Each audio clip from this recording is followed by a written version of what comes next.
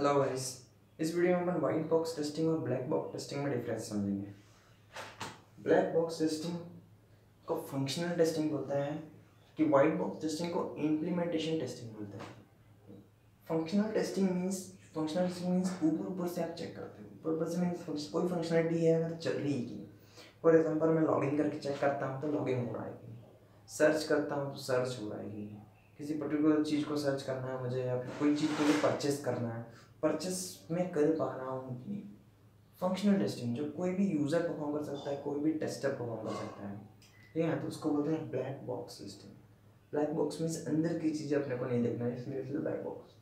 White box को glass box testing बोलते हैं। Glass box testing means implementation और उसका कोड चेक करेंगे, अंदर से अपन चेक करेंगे कि जो प्रोग्राम बनाया हुआ है वो करेक्ट है। तो दोनों टाइप की टेस्टिंग्स परफॉर्म होती है। अपन ने वीक मॉडल में भी चेक किया था।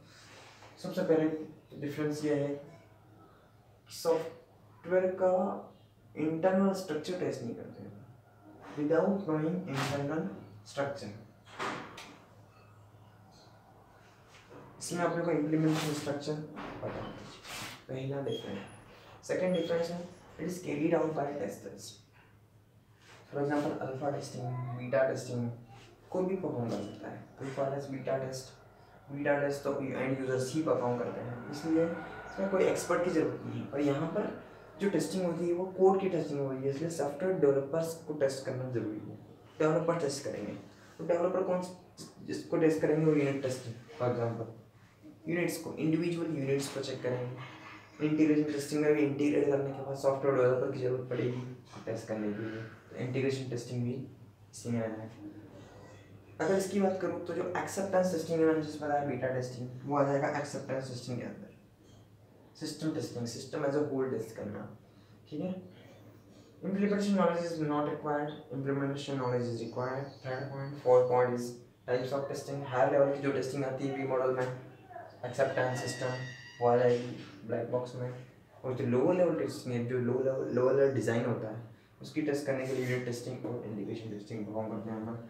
Think next is called functional और एक्सटर्नल टेस्टिंग। समझ में आ गया होगा आपको। 5 पॉइंट्स में है ग्लास बॉक्स टेस्टिंग और इंटरनल टेस्टिंग।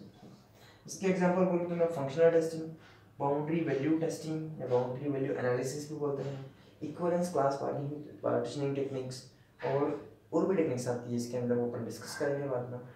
इसके अंदर आती है path testing, loop testing, internal control flow test, data flow test, path coverage, control flow, branch coverage, और सारे टेस्ट किसके अंदर आ जाएंगे, वाइट बॉक्स टेस्टिंग कहते हैं। तो दोनों के जो टेस्ट होते हैं, टेस्ट जो परफॉर्म करते हैं, वो अपन देखेंगे डिटेल में।